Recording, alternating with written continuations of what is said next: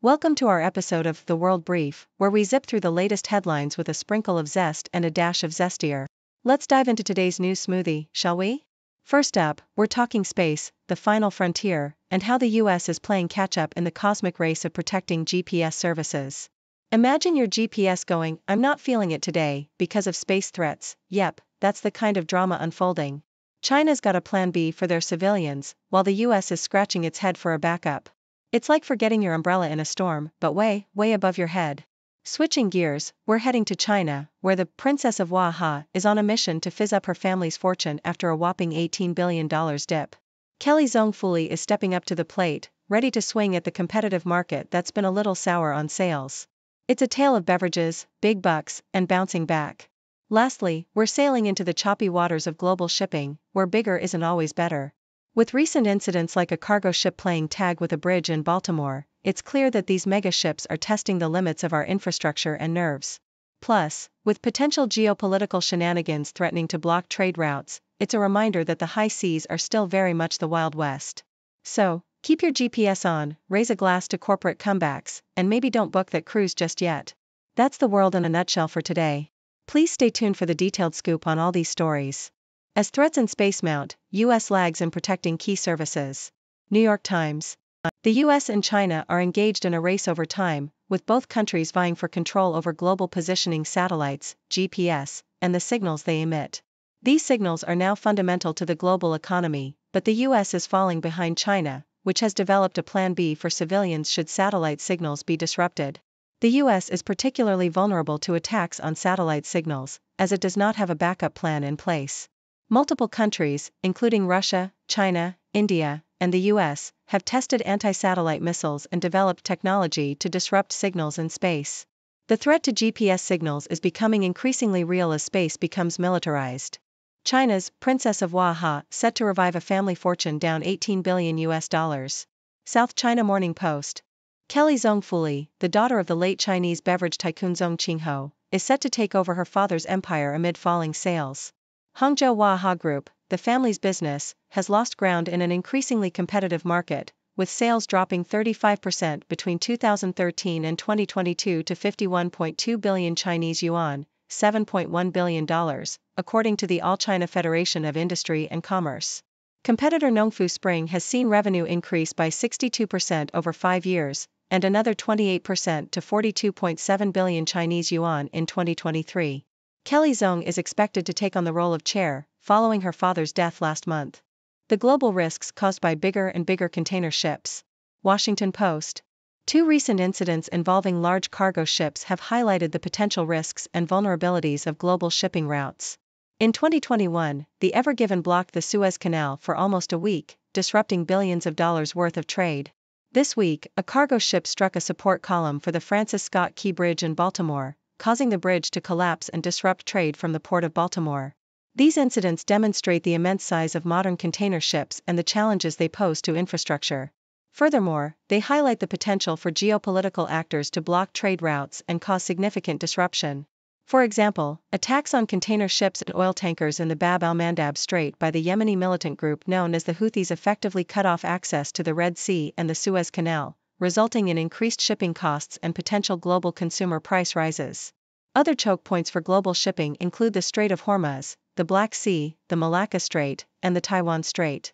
The increasing dominance of Chinese-built ships in global maritime trade has also raised concerns, particularly in the United States, which has largely stopped building its own ships. Overall, these incidents highlight the risks and vulnerabilities associated with global shipping routes and the need for increased attention to infrastructure and security. EU hits roadblocks in reaching green milestone as elections loom. Financial Times. The European Union (EU) is not on track to meet its climate targets, according to the bloc's climate commissioner, Wop Hoekstra. Although the EU has the most advanced green legislation in the world, it is set to cut emissions by 51% by 2030 compared with 1990 levels, falling short of a 55% target. The bloc's governments must submit their plans on how to reduce emissions by June. Hoekstra's calculation is based on draft plans from member states, but the European Environment Agency has estimated that a 48% reduction is likely. The EU is falling behind some of its global competitors in the deployment of clean technology.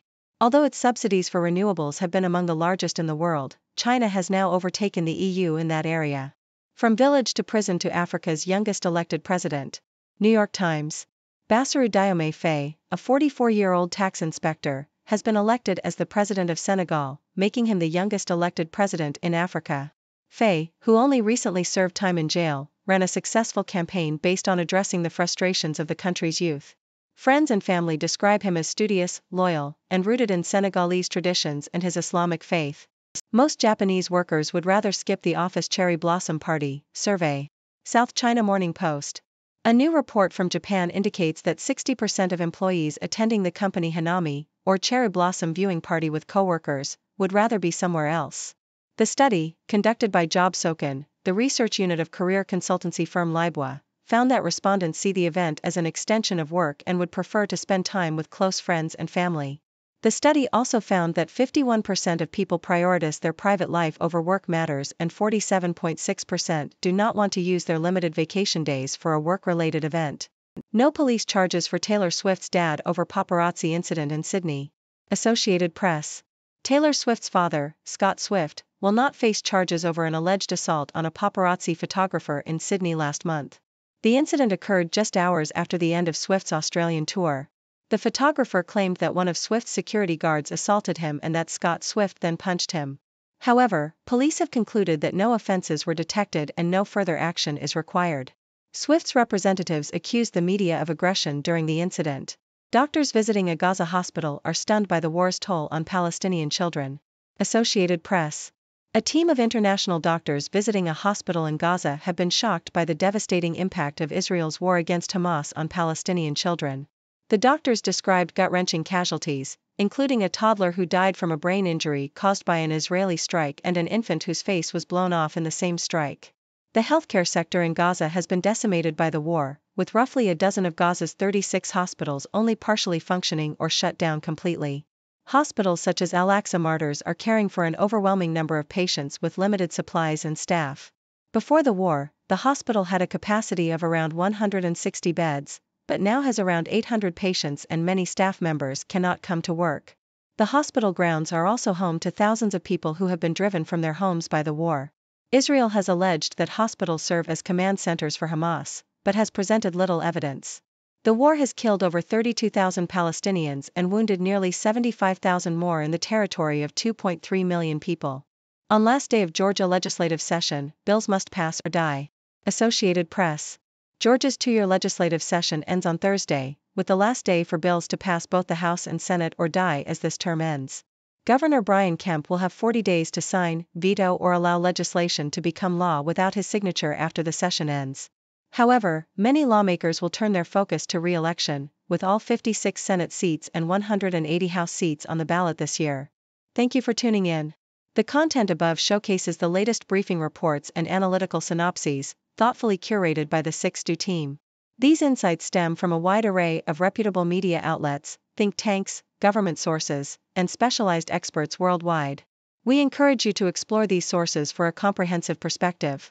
Keep in mind that while the content may not always align with the official standpoint of 6Do Brief, it's not meant to be taken as absolute directives for decision-making.